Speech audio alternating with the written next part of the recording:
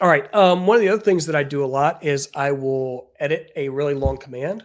So I sometimes do really long single line shell scripts, and will want to like do something at the beginning or the end, or maybe cut off something. So if I recall my previous command, I'm at the end, and I can move to the front and use my arrow keys. Now I'm close, and just like make a change and hit enter to re-execute it. Right. We can also do move to the front,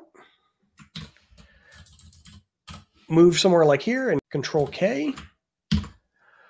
Control K will cut from the cursor position to the end of the line.